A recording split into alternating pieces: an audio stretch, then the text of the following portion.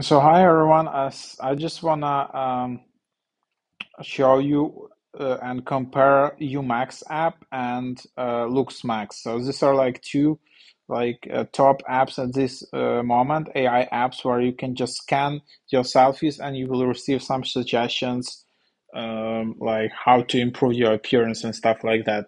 So just for the sake of the tutorials, I upgraded in both apps and I will show you is it worth upgrading or not. So Umax app is right now in the top charts of the App Store. Maybe it's just going viral on TikTok. So the idea of it is that the idea of both apps is the same. You just upload photos, your selfies. You need to upload your front selfie, angle selfie, and side selfie. In Umax app, you need to upload 3 photos. In LooksMax, 2 photos. Uh, and but the thing is, like Umax app is they advertise themselves as an app for all genders, like male and female, while LooksMax is only like for the guys, for the boys here. So as you can see it here, so for some reasons they only like introduced it for the guys. So yeah, maybe it just depends on algorithms or marketing strategy, but I have yeah, basically that's the idea. And then you just have Umax. So let's start with Umax. So I just upgraded. So the price is almost the same. It's like $4 per week. There is no free trial in both apps, and you can't do anything if you don't upgrade. So on a free account, you can't do anything in both apps. It's just ask you for money. That's what it is. So here's what the results look like. So in the this is Umax app. So I just upgraded and I see my ratings. I see overall score, potential masculinity, skin quality, jawline, cheekbones. So this app is just analyzes my appearance, my face using AI, and just give me some rating. I don't know what's the average rating, what other people have, and then you just have like your scores on masculinity, face shape, eye type, and then you can also have some recommendations, like you can groom your eyebrows, you can get rid of acne, for example, in my case, and then you can just read some recommendations. So that's it is. Like Umax app is very kind of like a basic, it's still in the active process. You just have some settings, you can upgrade to pro, you can reach out to support and share it, and that's basically it.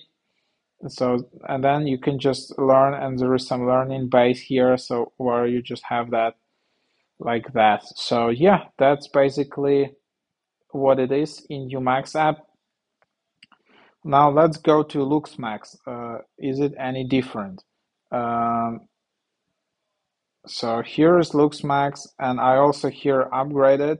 Like the main difference, so here is that LooksMax app is actually cheaper because you if you upgrade, you can do unlimited reviews in LooksMax. In Umax, even if you upgrade it, you can only do one review per week, and yeah, like then to do all the additional reveals you need to pay, so it's quite expensive app.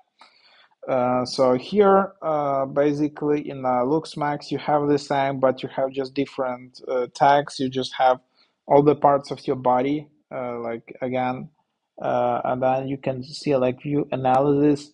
So for example, they say jawline, so 5.7. So you can see some definition and then advice what you need to do. All right, like chew mastic gum. And then also what they have in LooksMax app is just a link to different products where you can instantly buy them. So that's pretty cool. So yeah, that's what it is.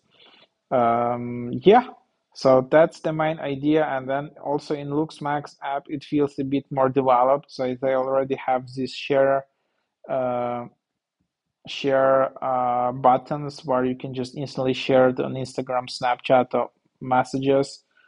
But yeah, it's almost looks the same. Then there are some invite codes in LooksMax app, so feel free to use my invite code.